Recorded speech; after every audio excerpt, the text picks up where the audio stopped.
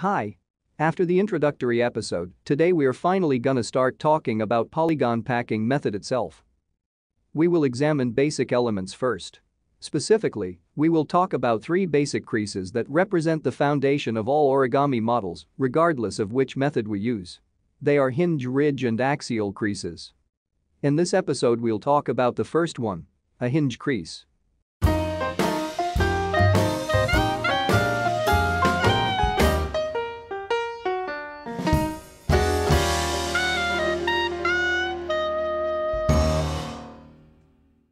Okay. We have a square paper divided into small squares, making an 8x8 grid.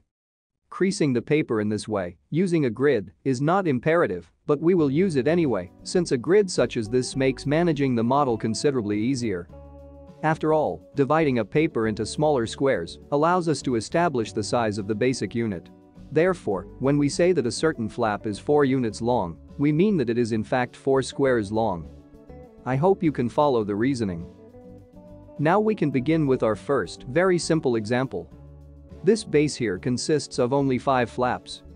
2 are large, each 4 units long. Do you see the number of squares they are made of? 1, 2, 3, and 4. That's why we said they are 4 units long. Also, we have 3 flaps over here, each 2 units long. The first, the second, and the third one. Finally, we have something in between. Can you see it?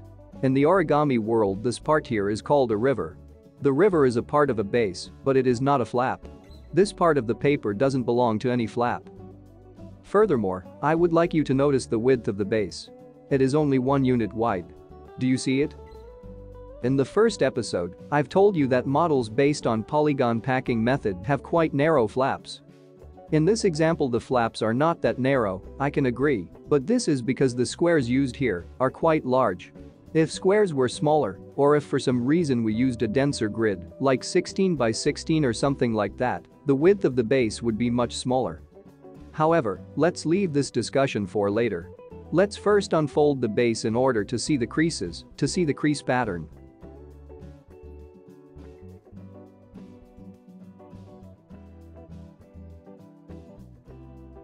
To make it easier, let's pause the footage and enhance the visibility of the creases just to make them more visible on white paper.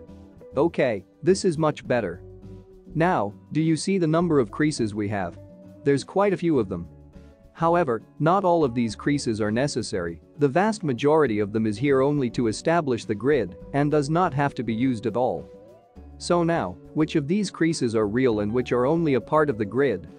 In order to answer this question, we have to establish where the flaps are. We have to find out which part of the paper belongs to which flap. To make this easier, let's repeat what we've learned in the previous episode. Every flap is defined by its corresponding circle. If we have 5 flaps, we should have 5 circles too. So, let's add the circles. As you can see, we have 2 large and 3 small circles. Exactly the same as the number of flaps. In addition, you can see that the circles are for the most part out of the paper. Nevertheless, their centers are on the paper, they are on the paper edges. So, everything goes by the rules. Now, I hope you remember, we are talking here about the method called polygon packing, which means we are talking about packing the polygons. In other words, what we really need are polygons in which the circles are inscribed. So, let's see where the polygons are. Also, take note, polygons in which larger circles are inscribed are next to each other and they are touching each other. After all, look at the stick figure in the upper right corner of the screen. Larger flaps touch each other.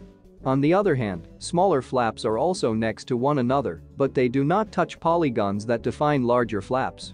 That is logical. Look at the stick figure.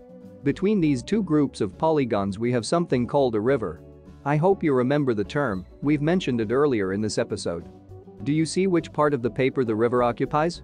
Note that the circle is not inscribed into the polygon that defines the river. It doesn't need to be, it's not a flap. It is also very important to remember that in polygon packing method, no paper is left unused. Each and every part of the paper is a part of some polygon. In our case, it is exactly like that. Every part of the paper is a part of either some of the flaps or the river. Now, since we have established where polygons are, we can proceed further to define the basic creases. We'll start with hinge creases. A hinge crease, by definition, is a crease or a line that defines a polygon itself by the mere fact that hinge crease surrounds it. So let's take a look at one of the polygons to be sure we understand what we are talking about. This black line that surrounds the polygon is a hinge crease. Do you see it? Now, please pay close attention, this is something I'd like you to remember. Firstly, a hinge crease must be unbroken. And secondly, a flap-defining polygon have only one hinge crease. I hope you understand that. So, let's look at hinge creases on the rest of the polygons. This is the second one. You can see that everything is done in accordance with the rules. The hinge crease is unbroken, and there is only one surrounding this polygon. This is also true for the rest of the hinge creases. This is the third one. It is correct too. Then this is the fourth hinge crease, and finally this is the fifth one. Both the fourth and the fifth are correct and go by the rules. Now, let's analyze the river. A river is by definition a polygon too. Therefore a river should also be surrounded by a hinge crease. However, there is a difference. A river doesn't have one hinge crease but two. Remember this as a rule. A river, therefore a polygon in which a circle is not inscribed, always has two hinge creases. Here, I would like to underline one more thing, an additional rule. A river must always be unbroken, it cannot appear or disappear in the middle of a paper. The beginning and the end of a river can be only on the paper edges. Technically, this is not completely true. A river can rarely go in circle, therefore not going from one edge to the other, but nevertheless the rule that a river must be unbroken still stands. I hope everything's been more or less clear so far. One more thing. The function of a hinge crease is not only to define a polygon. A hinge crease is also a line around which a flap can rotate. Hence the name. It looks similar to a door hinge. So, let's examine what that means. As you can see, one hinge crease is clearly visible. Now, let's slowly fold this flap. Let's fold the flap defined by this hinge crease. You can see what's going on. The whole hinge crease is folding into a single unit line. Do you see it? I'll show it once again. Do you see it now? As you've seen, regardless of the size or the shape of a hinge crease, the hinge crease will always fold into one single unit line. I hope that this is more or less clear. So let's go one step further. Let's fold the base completely, so we will be able to see all hinge creases. Now, it's quite easy to see all the hinge creases. For example, let's take a look at this large flap. These lines are its hinge creases. You can see how the flap can be easily rotated around these lines. We can also examine the hinge creases of yet another flap. For example, this one. It also can rotate around its hinge creases. You see how it rotates around these lines. Quite simple. I hope you're gaining a better understanding of the hinge crease concept.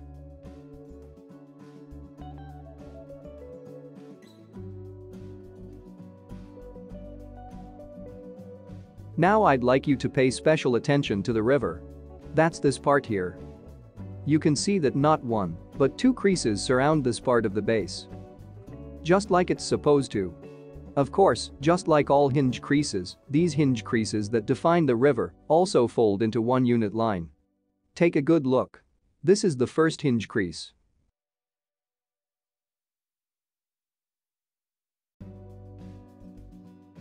Do you see how it folds into a single unit line? The same applies to the other hinge crease. It also folds into a single unit line. Do you see how it folds?